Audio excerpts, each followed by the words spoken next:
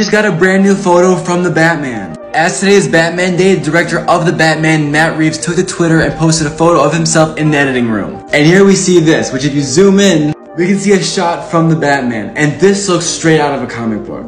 We can see a blurred out Robert Pattinson Batman holding a grappling hook, which definitely looks in line with the whole Year 2 aesthetic. And can I say, I love the longer ears. And as he says, we have a lot more to see at DC Fandom this year, which is in like a month, so get excited.